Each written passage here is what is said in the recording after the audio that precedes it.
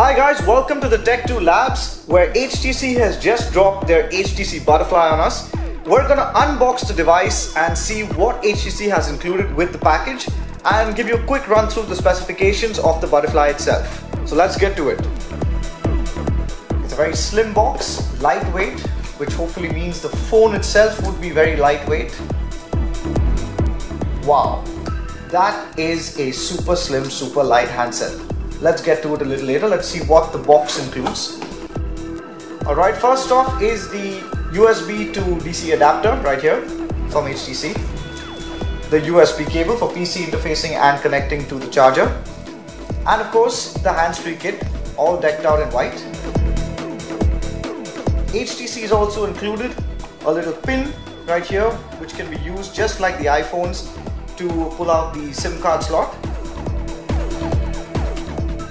Alright, let's take a quick look at the specifications of the device before we actually get to it.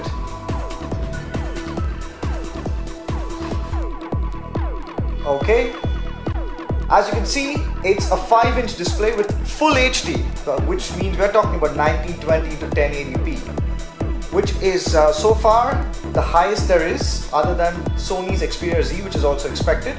This features a Snapdragon S4 quad-core processor and Beats audio, of course. It has an 8-megapixel camera at the rear with an LED flash and a 2-megapixel camera up front. All kinds of connectivity included, of course. So let's take a look at the device itself. And there it is in all its glory. Glossy finish, very neat design, extremely lightweight.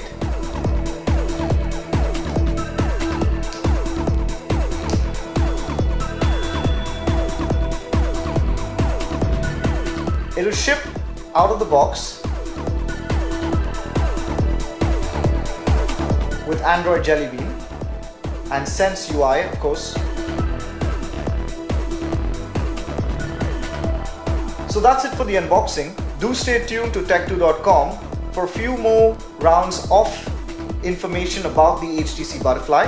We'll be doing a review, of course, as well, so do stay tuned for that.